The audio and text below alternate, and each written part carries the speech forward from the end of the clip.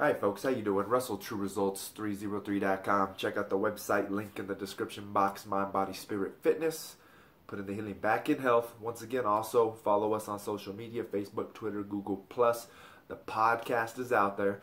Those links are in the description box as well. It's all True Results 303, no E in that, true. Coming at you today with the 4 basic principles of gaining and losing weight. Okay, so I just heard of this guy, Dr. Jade Teta, T-E-T-A. I guess he's a very prominent figure in the fitness world, and personal trainer, doctor, done all that stuff. So I was listening to a talk with him, and they talked about these 4 principles. So I want to share them with you. And once again, it's using them in the correct way and knowing when to use them, right? Because the body's always changing. That's that big concept out there now of like muscle confusion, where you need to change up your routine. And I've said it before, if your routine's getting results though, you don't want to change it. But of course we need to understand when we are not seeing results, we do need to make a change. And this is going to be strictly exercise and nutrition, and it's very simple. The first one they talked about, we all know, you eat less and you exercise more, right? Exercise more and eat less. That's usually what a lot of people do at the beginning to lose weight. They eat less and they exercise more, which is okay, but we just want to make sure as well we are not losing muscle, which can be very difficult. But once again, this is going to work, but like anything else in life, it doesn't work forever.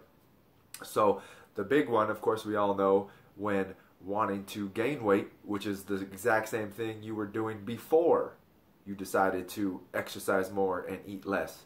It would be eat more and exercise less. And this could be something maybe you want to do during, you're just feeling burned out, wore out from exercise, you don't have that passion or that motivation. This is where you would just take a week off from the gym, 2 weeks, whatever it is. Some people will say a month, and just increase your calorie intake, eat a little bit more, help your body recover, give it the nutrients that it needs to repair itself, because sometimes we've just been going way too hard and not eating enough.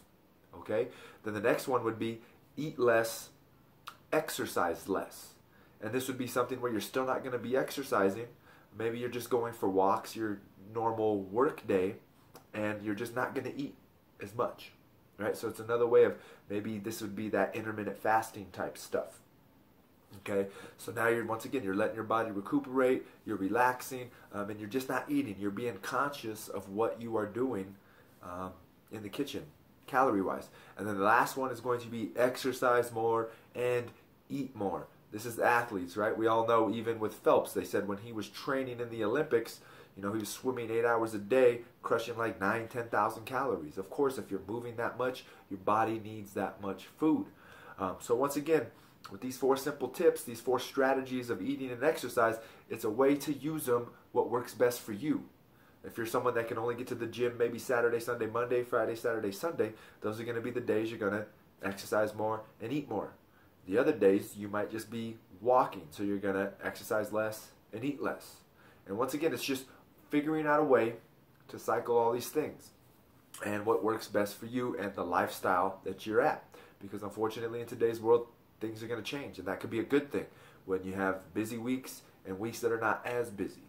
So once again, there you go. It's eat less, exercise more, eat more, exercise less, eat less, exercise less, eat more, exercise more. So once again, please try those. Definitely, like I said, I am just the beginning of your research. So the gentleman's name was Dr. Jade Teta, T-E-T-A.